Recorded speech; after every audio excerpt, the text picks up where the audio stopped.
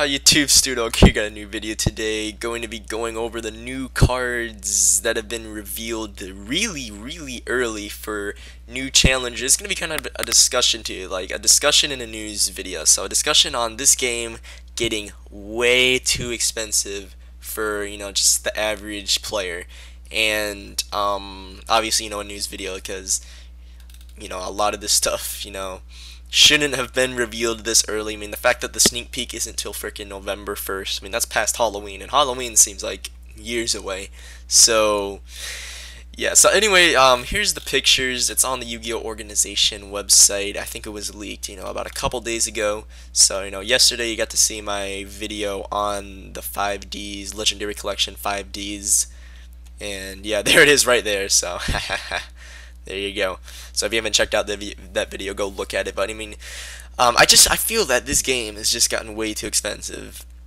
Well, with all these new sets. I mean, you have stuff like Next Challengers, and Duelist Alliance with 15 money cards, average projected booster value $4, and you got like countless $20 plus cards, $30 plus cards, Dante $60.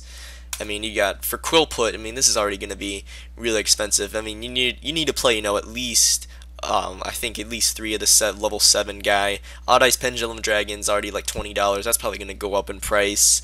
And I mean, I don't even know what other rarity. Like, I look at the stuff here.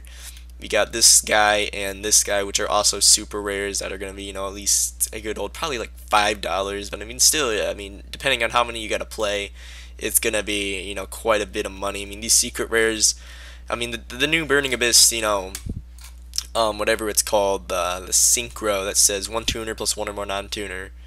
So it's a generic level 6 synchro that says they just had to make it generic, but it says once per turn, or you can only control 1 Vagar Rex Star, the Burning Abyss. Once per turn, you can discard 1 Burning Abyss card, then target 1 card your opponent controls or have in their graveyard, shuffle it into the deck. If this card on the field will be destroyed by battle or by card effect, you can draw 1 card. You can only use the effect once per turn. Yeah, that's good. And it's a generic. Well, actually, you can only use its effect if you have a Burning Abyss. So, I mean, I don't really see other decks, using this card. But, still, it's really good. It spins the card back. I mean, it does target, but I mean, 2,500 attack. That's pretty good, and it's a floater too, when it's destroyed by battle or by card effect. I mean, dang. I mean, at least Mathematician, you only get the effect when it's destroyed by battle. But I mean, there you go. But I mean, this guy obviously gonna be quite a bit of money, if not like 30 plus. I mean, if Dante's already like 60, I mean, freaking, I could easily see this guy going for 30. I mean, the Quillput guys, that's gonna be probably at least 20 a piece. I mean, the new Solemn, whatever it's called, Adversary, is that what it's called? I forgot, but the new Solemn card is gonna be at least a good old $20 too. I mean, and the freaking, they just had to make the new shit all fusion guys secret rare too. I mean, seriously, like, I personally feel secret rares, I've just been ruining this game. This is supposed to be, quote-unquote, a children's card game, but that is completely just not true, because there's no way in a million years a child could afford, this stuff. I mean, you got stuff like Vanity's Emptiness, which is ran at multiples, 2 to 3, $25 common. You have to be spending, at least $50 just on 2 commons, just on 2 generic commons to, be competitive in this game. And a lot of people play 3. You got to pay $75. It's almost like, I mean, that's not even, you're not paying for the main cards in your deck, just 2 random generic good trap cards, 25 a piece. I mean, there's no way a child could possibly afford that. I mean, for $50 you get like what, a freaking Xbox game, to be honest. I mean, you got Duelist Alliance, 15 plus money cards. I mean, all the secret rares are quite a bit. Like the Yang Zing secret rare, the Pot of Avarice is still $20. Deneb, $30. El Shadal Construct, $10. Freaking Shadal Fusion, $15. I mean, Midrash, obviously, a good old $30. And Sinister Shadow Games, a good old $30. I mean, I don't see how that's possible for a child to, afford that. I mean, you got the new Shadal Fusions that just make Super Poly more live. And, I don't really know their effects, but I mean, they're secret rare. I mean, they're new Shadal guys. I mean, I could technically see, people, at least playing one of them. And we got no new Nordic support here, which is kind of funny because I made a video on decks that desperately need new support, and like the thumbnail was Nordics, and I didn't even know Nordics were actually getting new support in next challenges. So I mean, I guess that's pretty nice too. So I mean, depending on how good these are, I mean, that'll be pretty nice.